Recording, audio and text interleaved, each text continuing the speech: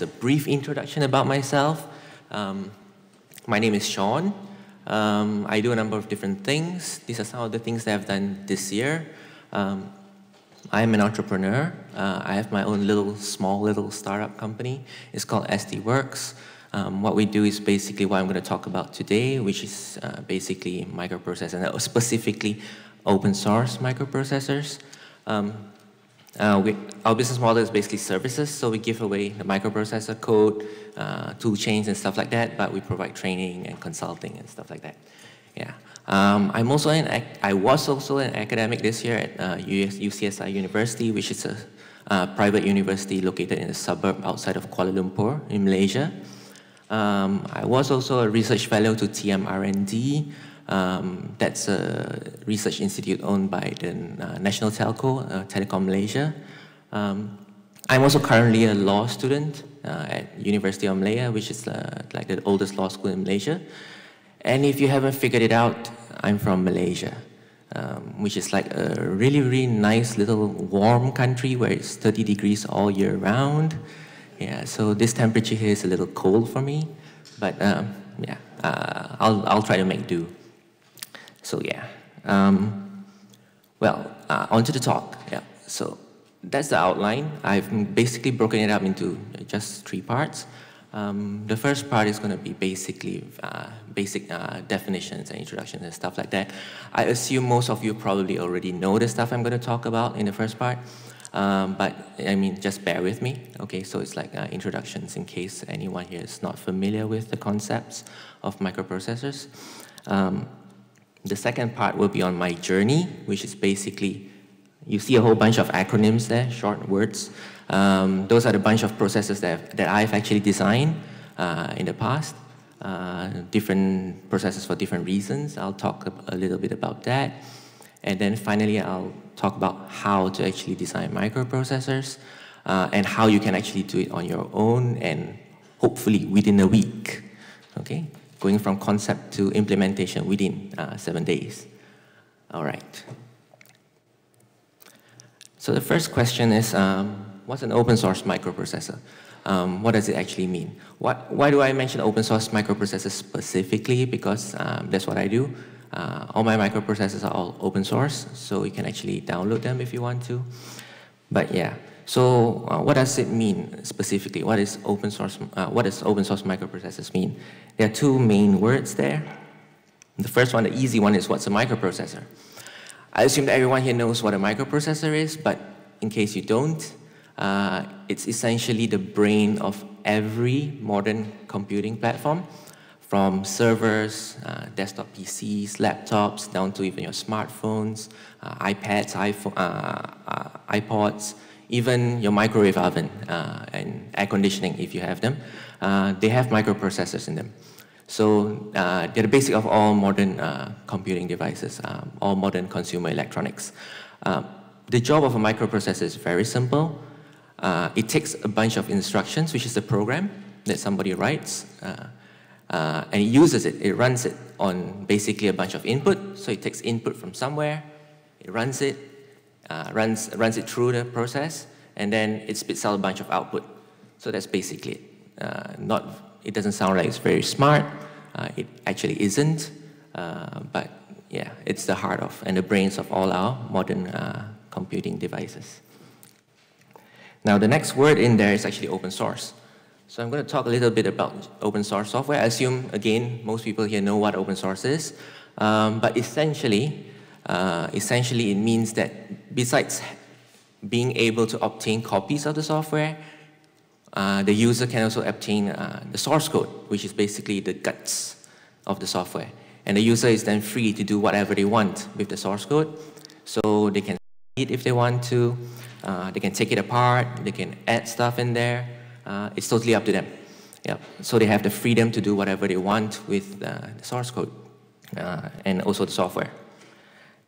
Now, that's rather old school. I mean, open source software has been around for quite a while. Now, in recent years, there's been a movement, which is basically an open source hardware movement, which is basically bringing the concepts of open source software into the realm of hardware. So instead of just making the source code of software available. We also make the designs for the hardware. So you buy a physical object or you get a physical object, but you also can get access to the actual designs for the object. One of the most popular things in recent years is the Arduino platform, and you can get the schematics, you can download it, you can make your own copy of the Arduino, stuff like that. So it's totally up to you. Again, the same principle applies. You can add to it, you can take stuff away, you can modify it. It's totally up to you. Yeah. So what does this mean when I talk about open source microprocessors specifically? So open source microprocessors isn't just about the hardware, it's not just about the software, it's actually a bit of both. In order for us to release an open source microprocessor, you would not just have to release, the basic thing of course would be to actually release the circuit design for the processor. That's the very basic thing that you've got to release. Sometimes we also release schematics of the system if the processor is integrated into any system. And of course, sometimes PCB layouts are also given. But the very least, the circuit design for the processor itself is available. So anyone who wants to modify the processor, add features to the processor, take stuff away, study it, it's totally possible with open source microprocessors. But besides that, we've also got to release certain software as well. At the very least, there should be some libraries that are provided to ensure that the process actually can be used by the end user. Sometimes there may be drivers for specific hardware functionality that is needed. But besides that, there may be applications as well, example applications. But essentially, it's that, okay? So we've got open source, the philosophy of open source being applied to actually microprocessor design. So we release both the hardware as well as the software. So at this point, some people usually ask me, I usually face two questions. The first question is usually, why are you working in microprocessors? The reason is because the common argument is that processors today are a commodity. There's so many on the market, you can just pick one off the shelf. So why would anybody want to build their own microprocessor? Why would anybody want to, have their own custom version? The way I see it, my answer is usually this. Commodity microprocessors are great if your problems are common problems. Sometimes we face problems that are not so common, in which case the best solution may actually be a custom microprocessor or specialized microprocessor to do certain things. Yeah, so that's one of the reasons, one of the questions I usually face. The other question that I usually get is, why are you designing microprocessors?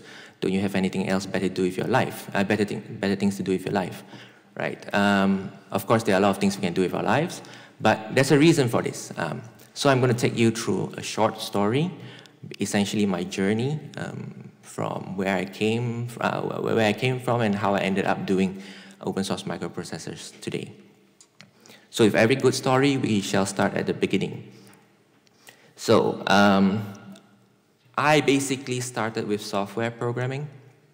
I started programming in 1989, and I guess most of you here are old enough to know that in 1989, computers weren't that cheap, right? They're quite expensive. Most people did not have one, unlike today where most people have 3 computing devices in their own pockets at any time. But I was lucky enough. At the time, I was still in primary school, but I was lucky enough to attend a school where they actually had computers. And on top of that, we actually had someone there who actually taught us programming. Then some of you may wonder, why teach programming to a bunch of primary school kids? Well, it was either programming or it was probably Lotus 123 spreadsheets. Now, I don't see what a primary school kid would do with spreadsheets, But the teacher there taught us programming, using a very, very useful language for teaching programming to kids at the time, which is called Logo. Yeah, some of you may know about Logo. It's something very useful because for kids, because you can actually see the results on screen immediately. Logo is basically a drawing program. So you write instructions, command the cursor to draw things on screen so you can see graphical results immediately. I took classes for about 3 months, and then I dropped them, but I never dropped my love for programming and computing in general. So after that, I just basically continued on my own, continued programming, picking up languages, so I can do like C, C++, Pascal, Java, whatever. And also doing all kinds of programming, so database applications, web applications, 3D graphics applications, whatever. But essentially, so I just continued pursuing my interest, which was in programming.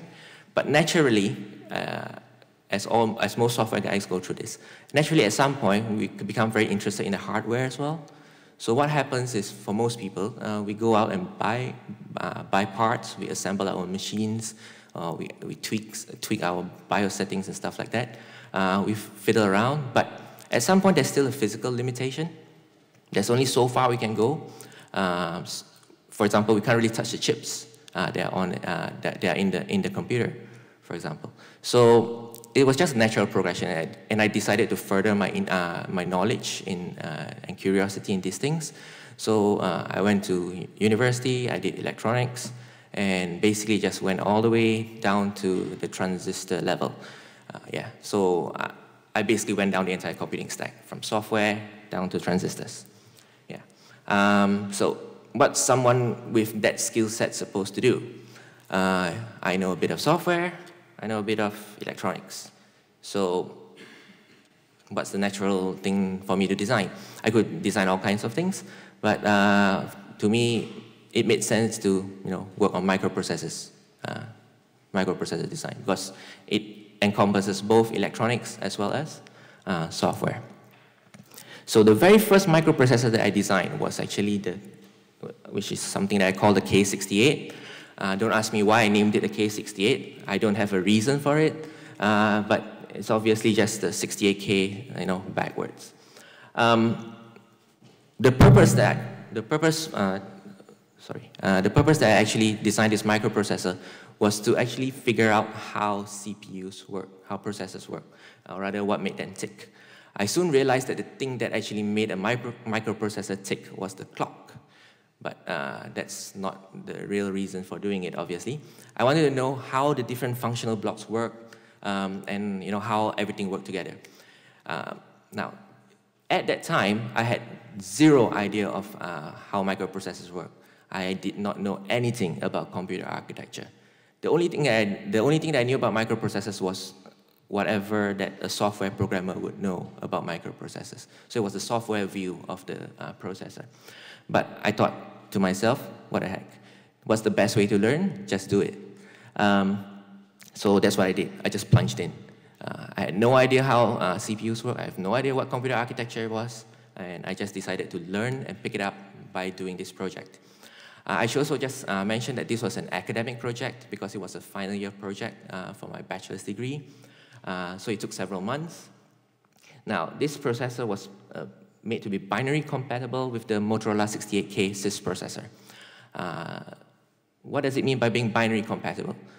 Basically, what it means is that it can read, understand, and execute 68K instructions, although its architecture is totally different from the 68K.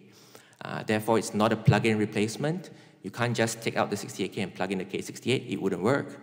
But software that was written for the 68K, you can actually run some of it at least on the K68. Now, why did I pick the Motorola 68K as well? I mean, some people would think that as your first attempt in designing a microprocessor, maybe you wanted to start something less ambitious, something smaller, maybe a 4-bit processor or something, or maybe an 8-bit processor. The Motorola 68K is a full 32-bit processor, in case you didn't know. With a lot of advanced features, you could run operating systems and stuff like that, so it was really advanced. So why did I pick the 68K? The reason was really simple. It was a processor that I was a little familiar with because it's a common processor that's taught in universities for undergraduate degrees. Yeah, so we did a lot of projects on it, and I understood assembly, and I was familiar with the general architecture of how of the 68K. So it made sense to, as my first attempt, just try and do this. It was either this or the x86. I took a look at the 386 data sheet, and I just went, ooh, okay, forget it. There's just too many things to support, too much backward compatibility, right? So stick to something a bit more simple with an orthogonal instruction set. So 68K it was. Now, what did I manage to achieve? After working on it for a few months, I was very surprised that it actually worked. I mean, considering the fact that I didn't know anything about computer architecture at all. It actually worked, but to an extent. It doesn't work completely. It implements most, I implemented most of the 68K instructions and more than half of the addressing modes, but not all the instructions are in there. So I had to write some sample applications in assembly, but it worked. And of course, what did I get out of it? I got my degree. So I graduated, and I also managed to publish a paper on it as well. So that was my first attempt. It sort of worked, but I wasn't really happy with it because it didn't work very well. And in fact, the code was a monstrosity.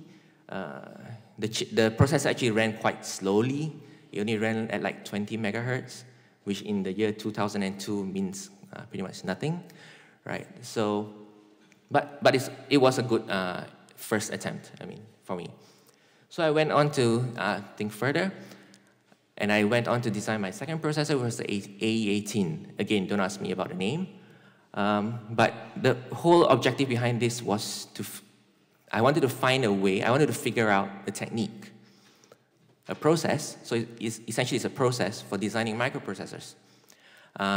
So again, I picked a microprocessor that I was familiar with, the microchip PIC, which is again another microprocessor that's commonly taught at universities, right? So, and it's simple enough, it's an 8-bit processor, because I wasn't so concerned with the processor itself, but rather the process, the actual process of designing the processor.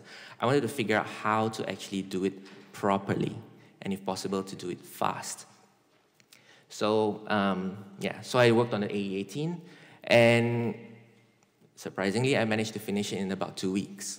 And then I knew that, okay, I've actually got the steps down, more or less pat. The earlier design, the K68, took months, whereas the AE18 took only about 2 weeks. So I sort of have the steps down. And I'm glad to say that the steps that I figured out by doing this project are the same steps I still use today. So they sort of work. And just as a result, this processor was also used at North Carolina State University for a student design project. Basically, the lecturer for the subject just took out certain parts of the processor and got their students to actually implement those parts on their own. So okay, so I've done 2 processors.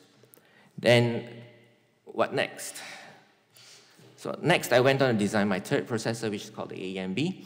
The reason for this is because, yes, I've got the 68K clone, I've got the PIC18, but I wanted to design a processor that was actually useful, that you could actually run proper operating systems on, that you could actually do something with. So I went around looking for a processor. Now, this processor is binary compatible with the Microblaze. If any of you know it, it's the Xilinx Microblaze. It's a 32-bit RISC. Now, unlike the previous 2 processors, I had no idea how the Microblaze worked. I had never been exposed to Microblaze. So my selection of the Microblaze was not based on familiarity. Now, how did I select the Microblaze? And why did I select it? Basically, I looked for, if you noticed, all the processors that I've worked on so far are all binary compatible with something else, right? There's a reason for this. It's because if that processor that I'm working on was binary compatible with another existing processor, there's a lot of existing work that I can tap on. There are tool chains for it. There are C compilers, assemblers, and stuff like that. There are probably even operating systems, libraries, maybe even sample code, lots of sample code available for the processor. So that's what I did. I decided to look for a processor which had a good tool chain. So I looked at GCC, any processor with a GCC, with GCC support, and there were a whole bunch of them, as you probably know. And I filtered it down. So I just went through all the microprocessors, looked up their data sheets, had a quick look, a survey, and finally settled on something that I thought was simple enough, that I could handle on my own, and that was actually useful, that could be used for building real applications. So that's what I did, and I designed the AEMB. And what did I manage to accomplish? That I mentioned there, it's my most successful processor to date. As people say, third time's the charm, right? It's used in actual commercial products, so it's actually out there in the market. One product that actually uses it is the USRP2. I'm not sure if you know about it. It's the Universal Software Radio Peripheral, second generation one. They've sold thousands of it. You probably don't know, but the processor in there is actually mine, right? Sorry?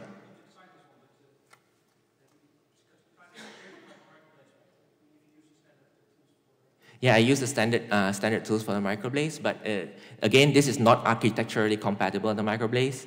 It was different. In fact, it ran a little faster than the actual microblaze.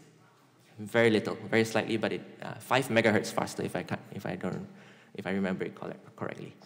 But yeah, so it was my most successful microprocessor to date. And it was also benchmarked as a very, very small and very, very fast open source microprocessor by a researcher at TU Delft, which is, I believe, in the Netherlands.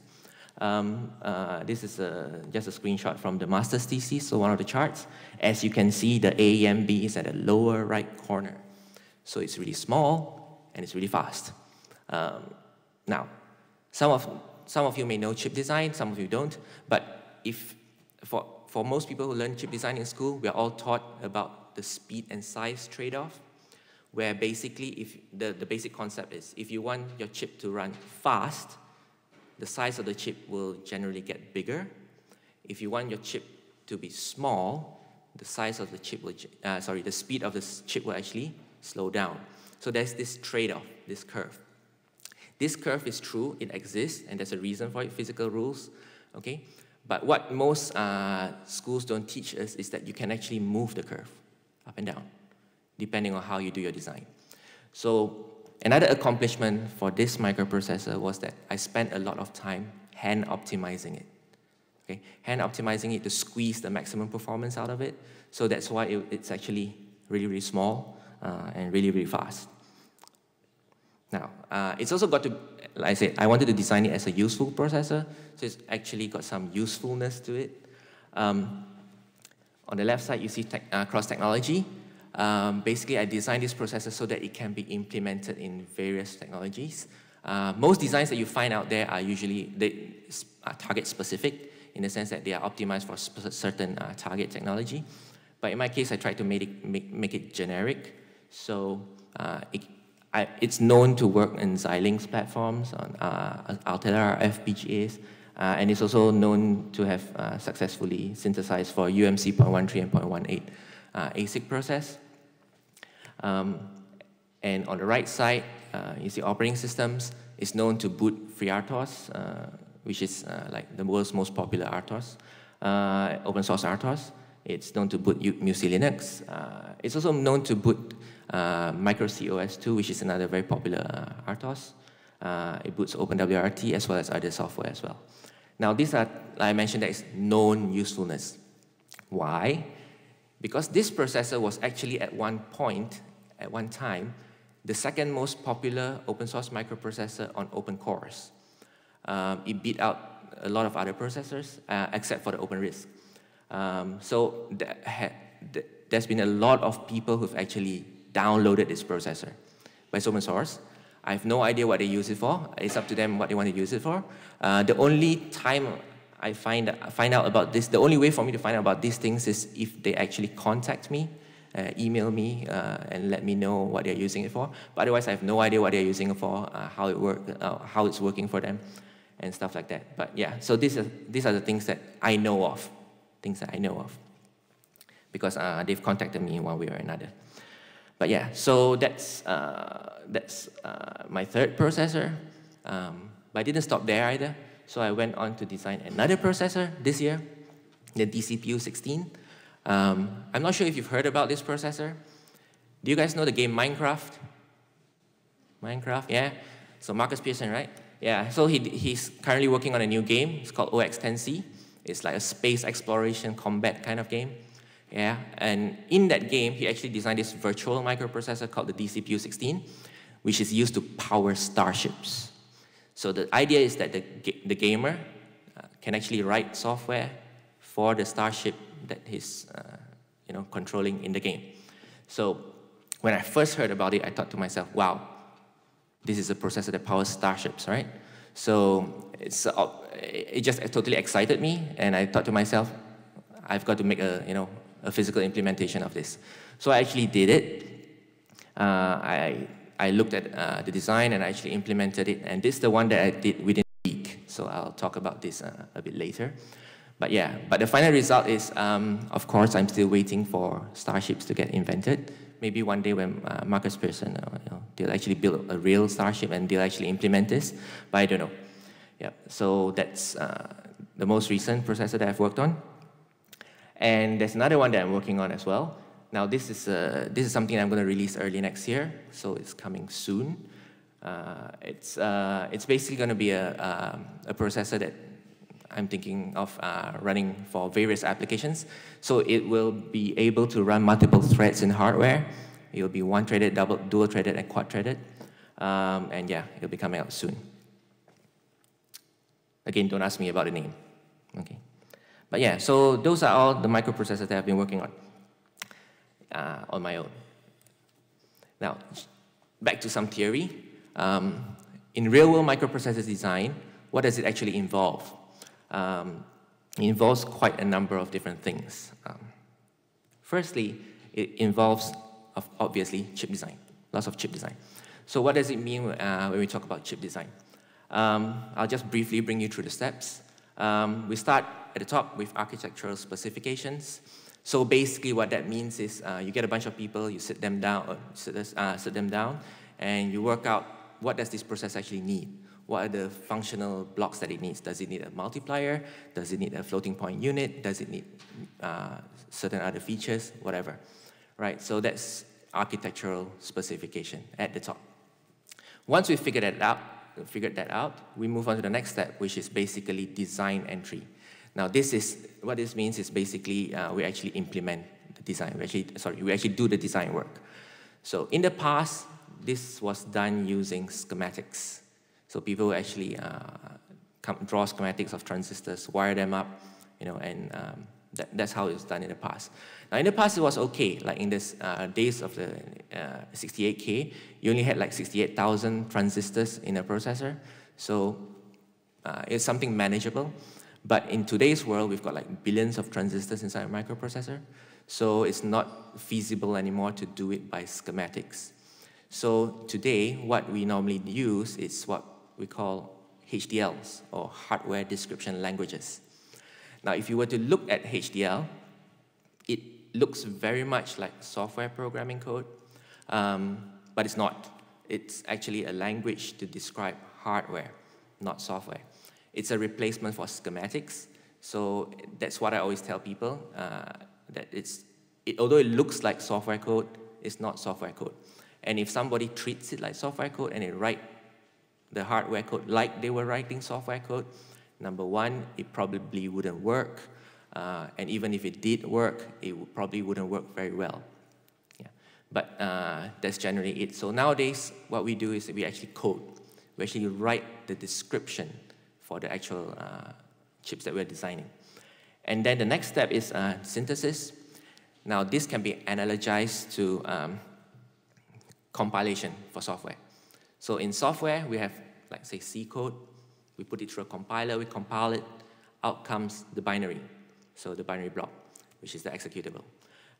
For chip design, we do a similar thing. We take the HDL code, we synthesize it, and out comes the circuit. So that's essentially that synthesis.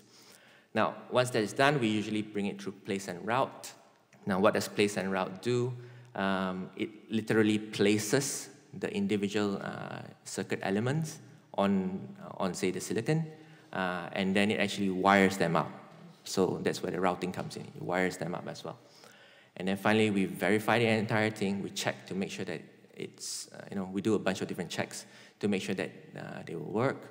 And then we tape out. Tape out basically means that we send it to the fab and they make the chip for us, the physical chip. So these are some of the things that a typical microprocessor designer would need to know, chip design stuff. Now besides that, the typical microprocessor designer would also need to know about computer architecture, obviously. So I'm not going to go through all of the details of it, but at the very least, they would need to know the general architecture, whether it's a sys, whether it's a RIS. This is important because we need to select the right pipeline for it. But yeah, so whether or not it needs certain features, whether it needs FPU, ALU, stuff like that. Whether or not it's single instruction, single data, that means it's a single processor running a single instruction stream, working on a single data stream, or whether it's, say, a super multi-core, multi-threaded device that runs multiple instruction streams on multiple data streams. And also how it accesses memory, whether it has a shared memory space, or whether it's separate memory space and stuff like that. So the designer will also need to have some familiarity with computer architecture, not just chip design. Besides that, it's also very useful to know software programming if you want to be a microprocessor designer. As I mentioned earlier, we've actually got to write libraries as well, drivers if necessary, so we got to know some software programming. But more importantly, understanding how the processor is actually going to be used is actually very useful if we want to optimize the processor. Because if we know how it's commonly used, we can always focus our attention on those features that are necessary. So software programming comes in really, really handy. So like in my case, I came from the software direction. So I knew software programming first and then went downwards. So it obviously helps a lot. But just looking at this, you sort of get the idea that, okay, we've got to have a bunch of people, a huge team to do these things. You've got to have guys who can do, chip design. You've got to have people to do processor architecture. You've got to have people to do software. And this is actually quite true. If you were to go to, say, Intel, or if you go to, ARM, AMD, or whatever, you've actually find hundreds, 100 or more engineers who are actually dedicated to their microprocessor design teams. So next question that comes in is, how do we do it alone, on our own? So it's a one-man army, basically, right? Yeah. So that's the first question. How do we do it on our own?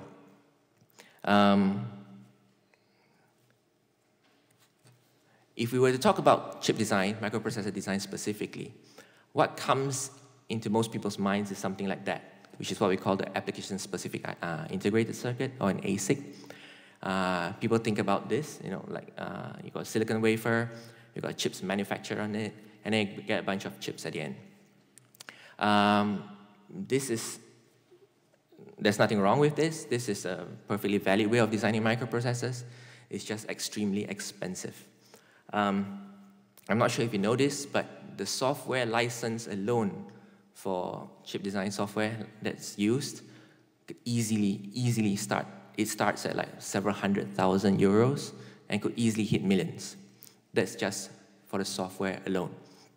And we're not even talking about the actual manufacturing process yet, which will cost lots more than that, a lot more than that. So this is not something cheap. If we were Tony Stark, it wouldn't be a problem. We could splash easily 100 million or something on designing our own microprocessor. But we're not. So how would we do it alone and within a certain budget? Now, thankfully, comes along a device called the Field Programmable Gate Array, which is an FPGA, what we call an FPGA. Now, what's an FPGA? That's the Wikipedia definition for it. But essentially, you imagine a chip, a device, which has a whole bunch of gates in it. A whole bunch of gates. Now, this device is a programmable device. So we can actually program this device, but we're not programming software. We're not writing code, not writing instructions. What we're basically doing is we are going to program the wiring for the device. So it's essentially having like a whole shelf full of 740 parts or something, and we can pick and choose our parts, put them on the board, do the various wiring manually. So it's basically the same thing, but this is at the chip level. So it's a silicon device, a semiconductor device, small little device with lots of gates in it, lots of devices in there that we can actually wire up. So this basically helps us to do chip design on the cheap. FPGA boards entry-level FPGA boards probably cost around the region of, say, $100 US. So it's not terribly expensive, it's affordable. And yeah, we can use it for all kinds of applications, not just microprocessor design. But yeah, so that's basically the way that I do microprocessor design. It's all based on FPGAs, not physically wiring things up, unlike some projects that you find on the net. So this is wiring things within the chip. But yeah, so now that we've got an FPGA, how do we actually go about designing a microprocessor? Now, I've got a highlight here first, a disclaimer. This is my technique. It works for me. It may or may not work for you. Your mileage may vary, right? But this is what I do. So the first thing I do is basically architectural specification. Yeah, so I look at a processor that I want to design, and I do this literally with a pen and paper. I don't touch the computer at all. I use a pen and paper. I start drawing blocks. Okay, I want to have this FPU. I want to have this ALU. It's got to have these features, right? I start drawing blocks. And sometimes I go all the way down. It actually helps if you can go all the way down to the logic primitives. So essentially, you go all the way down to the flip-flops, the logic gates, and stuff like that. So that's the way I do it. The reason is because it's actually very helpful to have a good idea of how the electronic circuit looks like before you actually do anything else, which is the next step, which is actually writing HDL, coding. Like I mentioned to you earlier, HDLs are replacements for schematics. So it'll be very useful if we actually had an idea of how the schematic looks like. And when we write our HDL, when I write my HDL, I basically describe that schematic in code. So HDL, there are lots of them out there, different languages out there. The most popular two are VHDL as well as Verilog. Personally, I prefer Verilog only because it's closer to the hardware. So one is less likely to make the mistake of writing it like as though it was software. Whereas VHDL is a little bit, it works at a slightly higher level of abstraction, so it looks a bit more like software. And you can write stuff like as though you were writing software, which will result in basically very bad designs. But yeah, so the next thing that I do is basically sit down and write the HDL. Right. Now, after I've written all the HDL, the very next thing is to basically test it. So simulate it. Now, writing the HDL, what kind of tools do you actually need? Basically just a text editor. Any text editor will do. Okay, whatever that you prefer, right? Emacs, VI, or whatever. But yeah, that's all you need. Now for simulation, there are also lots of open source simulators out there. Since I like coding in Verilog, I like writing in Verilog, my favorite simulator is Icarus Verilog. It's part of the GDA suite of open source electronic design automation tools. Yeah, so I like using Icarus Verilog. So how do we simulate it? We simulate it by writing a test bench. And what's a test bench? It's basically more HDL code, but a HDL code that's specific to testing the design rather than functionally specifying the design. So that's what I do. I do simulation and testing. Once that is done, I bring it through synthesis. Now, which basically, like I mentioned earlier, synthesis will take the HDL code and generate the circuits. Now, in order to do this, to target, say, for FPGAs, since we're targeting FPGAs, the synthesis tools are usually free, given freely. You can download it from the vendor of the FPGA. So Xilinx has ISC tools, Altera has Quartus. Right? We can just download it, pop our HDL in, run the synthesis process, and out comes a bit stream that we can then use to program the FPGA. So that leads, so finally we can implement it. So this is basically all the equipment that I need. A computer, FPGA board, and that's it. And yeah, so it's not that expensive, something that someone can do alone, and it's affordable. The desktop fan at the back is optional. It's not meant for cooling the FPGA, it's meant for cooling the designer. When you live in a country where it's 30 degrees all year round, you need a desktop fan in case the air conditioning fails. But yeah, but that's basically, and this is a real implementation. Yeah. So now I'm going to talk about the actual example of designing a processor within a week.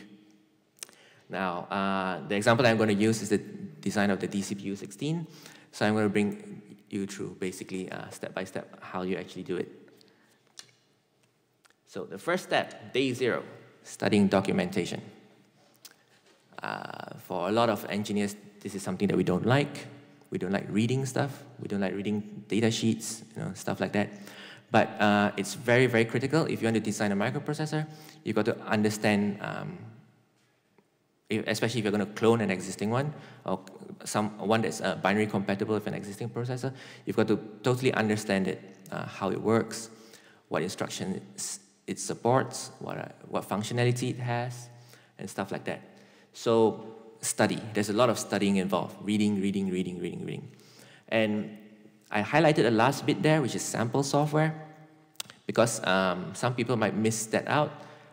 It's very important to read sample software as well that's been written for, if for example, you're cloning an existing processor, right? Sample software that's been written for it, simply because it'll actually help you to optimize the processor better. Yeah, if we know how it's used. So that's the first step, day 1. Now, reading is not just for the sake of reading. While we are reading, this is what we'll need to do. We need to actually figure out instruction families.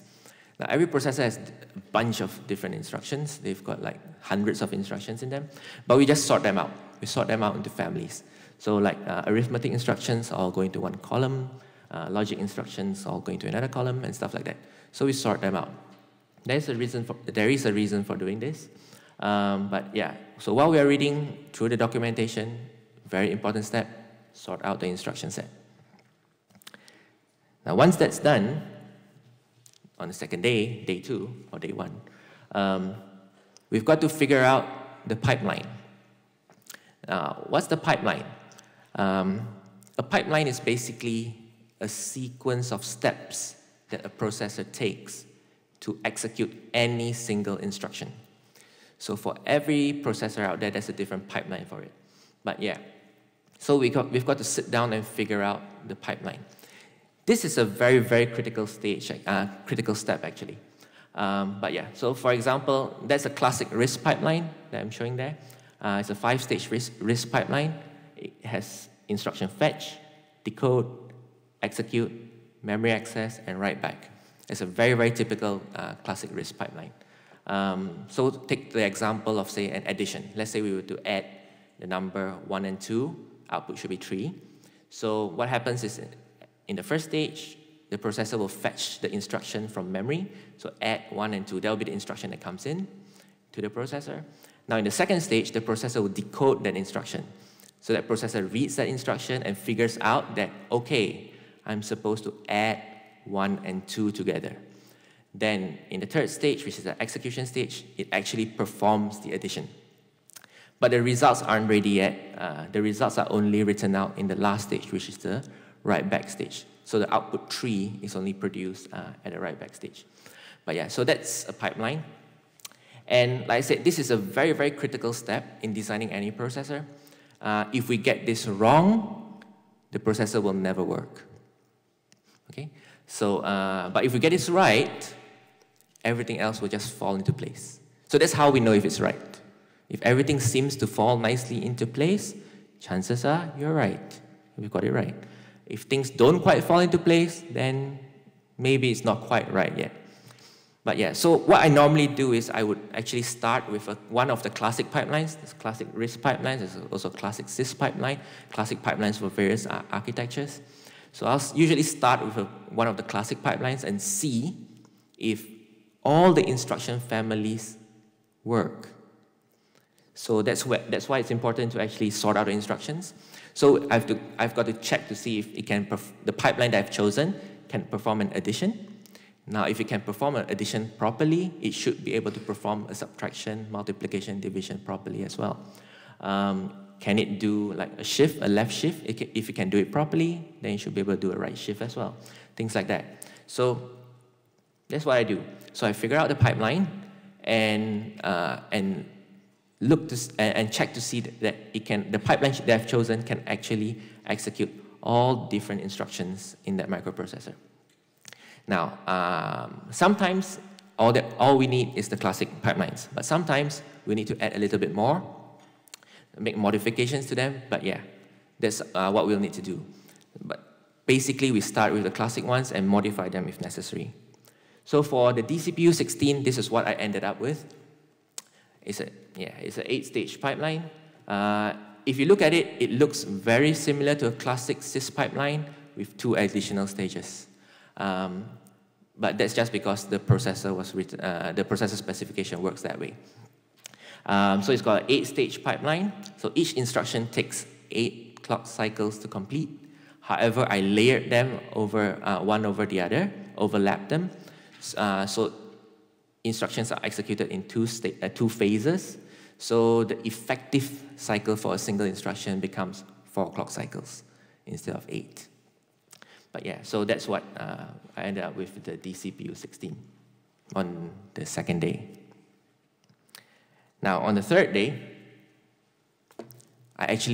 this is when I actually start doing the actual HDL coding. So I always start with the register file.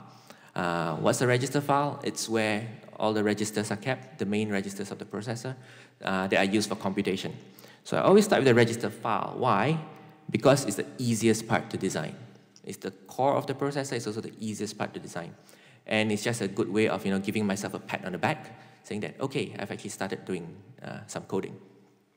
So just to give you an idea of how easy it is to design, this is the actual register file for DCPU 16. The important parts are only these bits here. So it's about what, 6, 7, 8 lines. That's basically the important part. That tells the tool that this is going to be a register file, which is implemented as a dual port memory. But the rest of it is basically comments and input-output specifications and stuff like that. But essentially, it's just that. So it's not a lot of code. So it's obviously something that it's manageable. One person can do it. You don't need an army to write 7 lines, right? Yeah, so that's what I usually start with, which is the register file. Oops.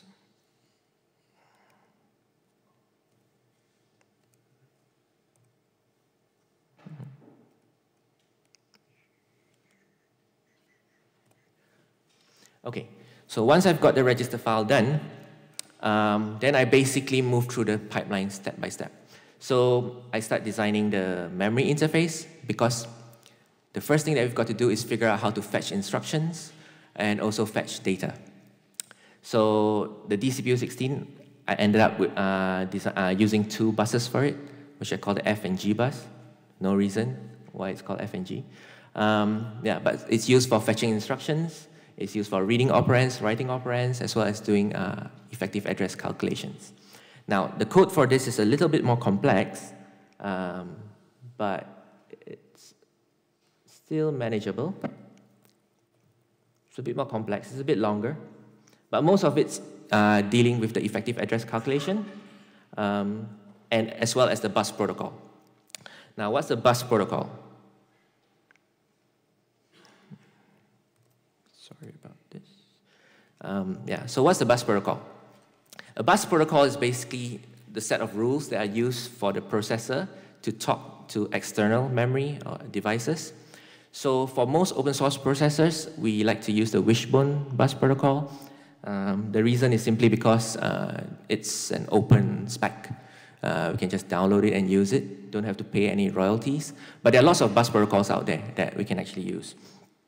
But yeah, so most of the code that you actually saw is actually dealing with the bus protocol. So this is an example of a transaction. So whether it's reading stuff from memory or writing stuff from memory, there are certain rules. Certain signals have to be asserted and deasserted at certain times. So that's a bus protocol. So that's designed in as well in day 2. And then on day 3, what do we actually do next? So now we've got a processor that has a register file, and it has the ability to read instructions from memory, fetch instructions from memory. It also has the ability to load operands from memory, write operands into memory. So the next thing that needs to be done is basically to implement the actual operations of data. So again, this is where the list of instructions, the sorted out list of instructions that we had earlier will come in handy. So we can just figure out what instructions need to be implemented. And these are the instructions in the DCPU16 that are actually implemented. The only ones that are not implemented are the division and the modulo instruction. So those have been grayed out. But everything else is implemented in the DCPU16 implementation. So you can execute all sorts of, all the operations except division and modulo division. But yeah, so that's done in day 3. Now, what do we do in day 4 and day 5 then? Essentially, we deal with hazards. So that's basically got to do with branching.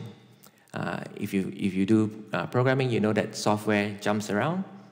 It branches to subroutines and stuff like that. So we insert in the branching code, as well as handle any necessary data forwarding problems. But besides that, on the 5th day, it's basically optimization and cleanup. So we go through the code and we clean up the code, remove redundant stuff and things like that. And in terms of optimization, that's what I usually like to do. I like to make it small and make it fast. So that's usually done right towards the end. So by this point, we actually have a working processor. We have a machine that has the ability to fetch instructions from memory, load operands from memory, perform operations on them, as well as save the results back into memory. It also has the ability to jump around, branch here and there. So yeah, so that's a complete processor. Can do everything. And yeah, so on the last day, this is what we do. We release. So we upload the source code. Yeah, so it's available on GitHub if you want to look at it. But yeah, so that's basically it. Thank you very much.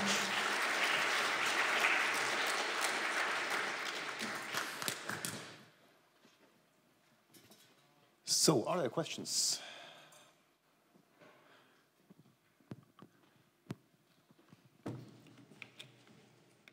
Yes. Do you also use specific FPGA features like hardware multipliers and that kind of stuff in your code?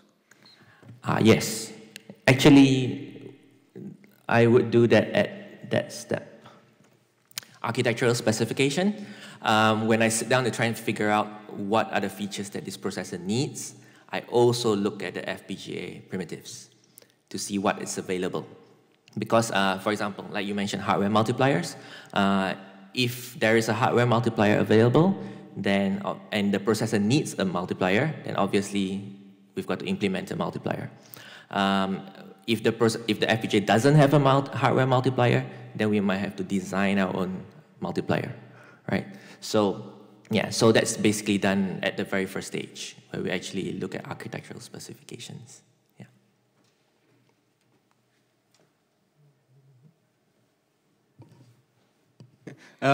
The processor that was most successful, was that FPGA only as well? The processor that was most successful, the AMB, yeah, it's only been implemented in FPGAs so far, but both Xilinx as well as Altera ones. Just another. Do you have any? Are those actually your drawings? The pictures? No, image source. These are just stock images. Oh yeah. Yeah. Sorry. What sort of things do you look for, and what do you do? Sorry? What sort of things do you look for, and what do you do to reduce the size of your design? Okay.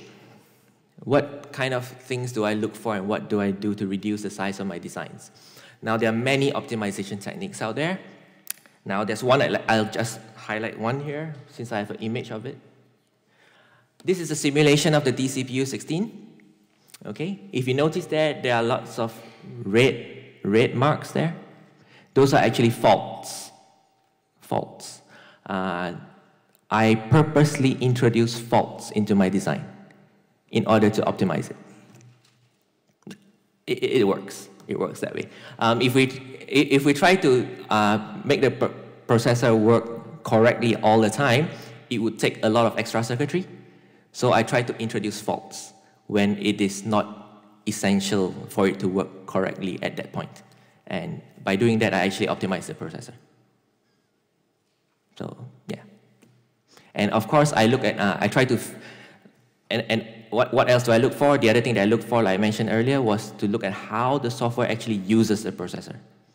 So certain sequence of instructions, for example, may never ever exist, may never ever happen. So you can just, do some stuff to the design and just reduce that.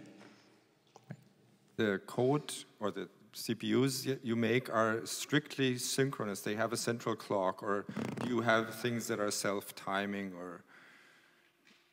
Purely synchronous designs at the moment. And the tools are also made for that. You cannot make other things which don't have a central clock, or is that, would it be possible to do?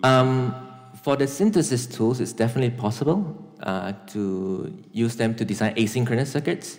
But generally, the technique that I use is basically synchronous. But of course, there's plenty of work being done today in asynchronous microprocessors as well.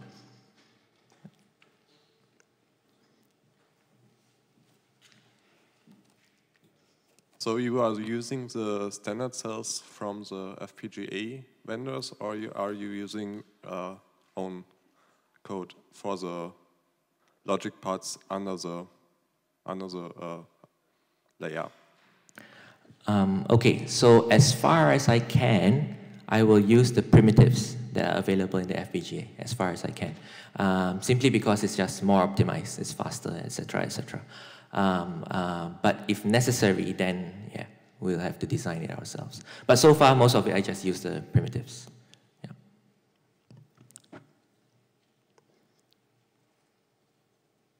Are there more questions? Please raise your hands so we see you.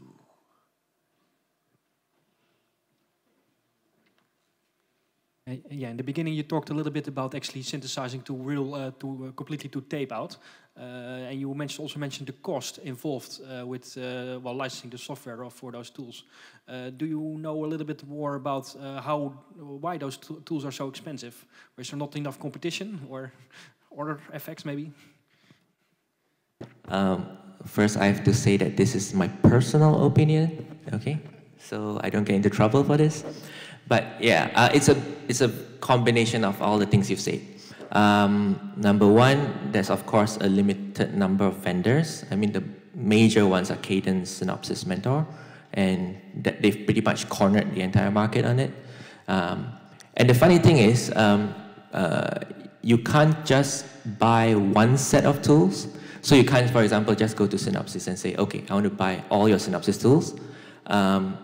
Chances are you would also need to buy like Mentor tools and as well as Cadence tools as well. Depending on the fabric, the manufacturer or the fab that you actually work with, they often use different tools for different stages of the design. So you end up having to buy a whole bunch of them. Yeah. So one of the reasons is obviously there's only like three major vendors for this. Yeah. But the other reason that I think it's probably the more compelling reason is if you can't afford to spend a few $1,000,000 on the software, you can't afford to do tape out, because the cost of tape out is a lot more than just the software. The software is an insignificant, or not so significant amount.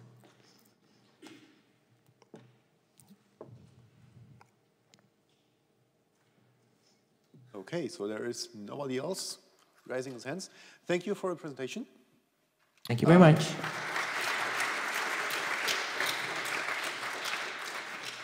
next in like 15 minutes will be Guido, sorry. He will show us how you can simulate your own homebrew 1632-bit free architecture using a browser.